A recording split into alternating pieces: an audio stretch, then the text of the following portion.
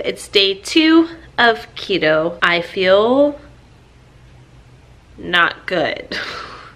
I woke up and I went to the bathroom and then I like all of a sudden just got very nauseous. I got very sweaty, very shaky and weak. I'm not sure if that was keto flu related. I don't know if you can get keto flu within the first 48 hours.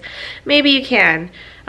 So hopefully I start feeling better. I'm not eating until 12 because of intermittent fasting, like you know. So I'm just gonna go lay down and watch a movie.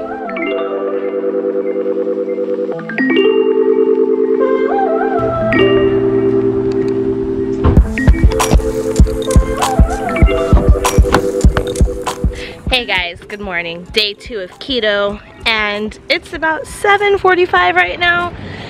And I'm heading to a, I don't know, like a car thing with my brother. It's cars and coffee. My brother loves his car. Look at him.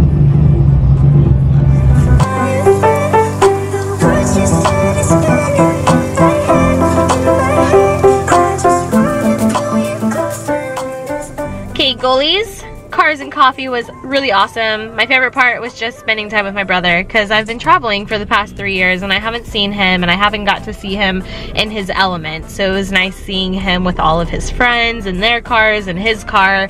It was really cool.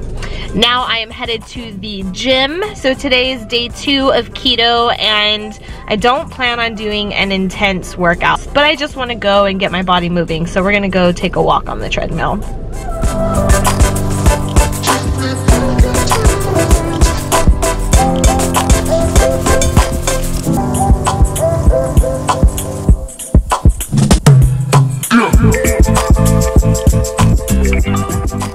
Okay, so now let's get some lunch. The lighting in here is insane in the membrane.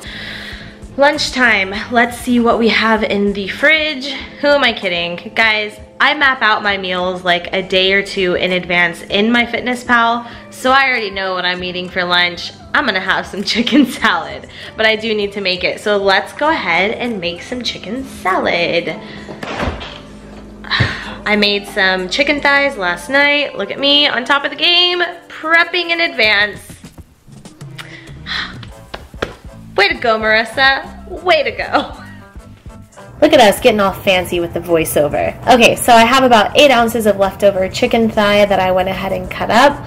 And then I went ahead and cut up about half a cup of celery. And then you go ahead and add your chicken to your bowl. And then I added about 2 tablespoons of mayo and 1 tablespoon of sour cream. You want to go ahead and mix that all up and then add in your very beautiful green pieces of celery. And then I just finished it off by putting in some salt and pepper to taste. Alright, so that made 2 servings. I'm going to have 1 serving for lunch today, and then I'm going to have another serving tomorrow for lunch tomorrow.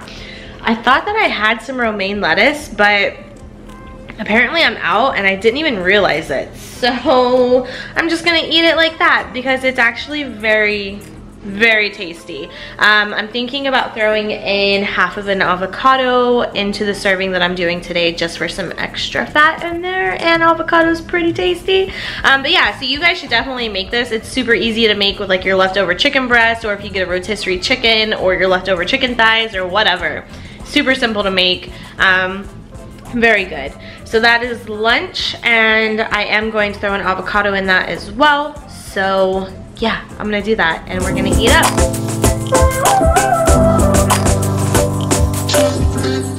For dinner, I decided to go ahead and make some more chicken thighs because they are so tasty and so easy to make in the air fryer. So I put them in for 10 minutes on 380, and then I flipped them over and did another 10 minutes on 380. Now I'm just making some spinach. I put in a handful of spinach and a tablespoon of olive oil and cooked it down. And then I got fancy and added some feta cheese. I love feta. Okay friends, that is a wrap on day 3? No, 2. 2. That's a wrap on day 2 of keto.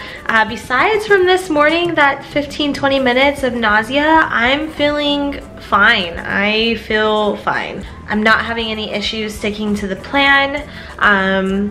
Do I still crave carbs when I see other people eating carbs? Yes, but not when it's just me by myself. I'm not really craving carbs, so that's good. I hope you guys are enjoying these videos. I will be seeing you guys tomorrow with the day 3 of keto. I hope to see you guys there. Remember, as always, you hold the power in your hands to make any changes in your life that you want to make, and I will talk to you guys later. Bye, guys.